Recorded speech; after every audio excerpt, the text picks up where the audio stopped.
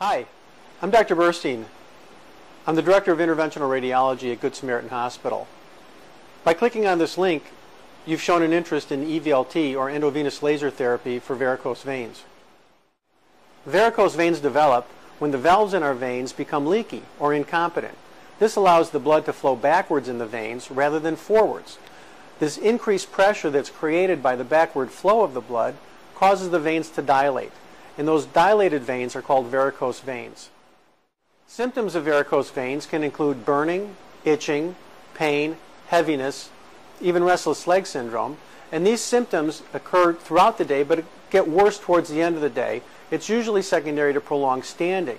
The symptoms tend to improve when you elevate your legs. EVLT is performed as an outpatient procedure under local anesthesia. A laser fiber is placed into the vein under ultrasound guidance.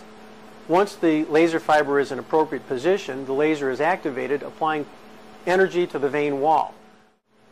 The refluxing blood can no longer get down to those varicose veins, and the varicose veins shrink up. This effectively treats the venous hypertension caused by the refluxing vein. The recovery of the procedure is very easy. The day of the procedure, you'll be able to ambulate, you'll be able to walk. The day after the procedure, you should be able to do most of your activities of daily living. Most people are treated just with Motrin or an anti-inflammatory for several days following the procedure.